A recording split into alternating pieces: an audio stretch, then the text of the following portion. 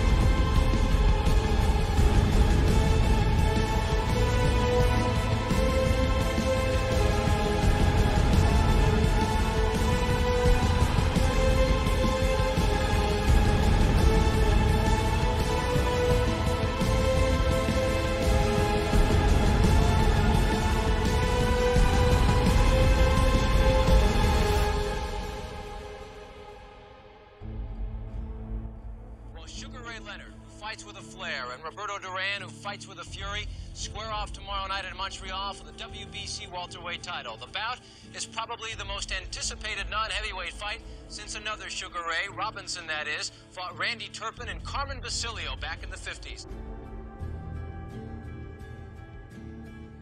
I think he's made to order for Sugar Ray. I think Duran, because his style, he walks in, you know, fight him. And the other fellas serve fast, and he's such a great boxer. Sugar Ray Leonard will win. I think Sugar Ray will stop it. I think he's a much better fighter than Roberto Duran. Basically, I will box Duran because he cannot beat me any other way but to bring the fight to me.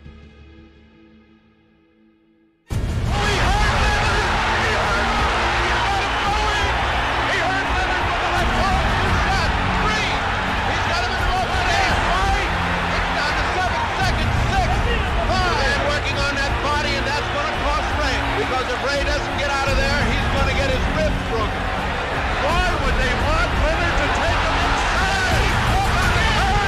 Leonard in trouble again. I'll get outside when you go.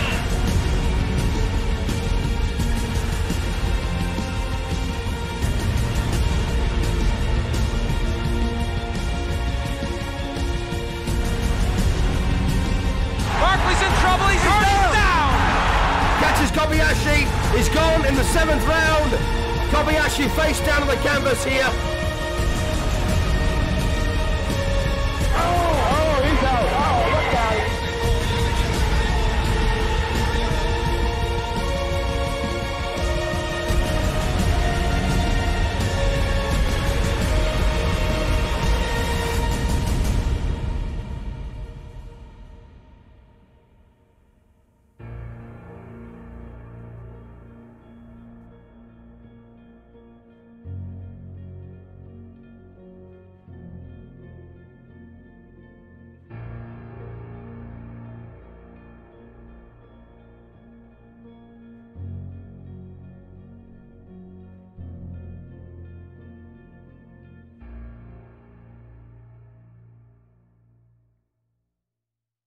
A preacher went out hunting, was on one Sunday morn.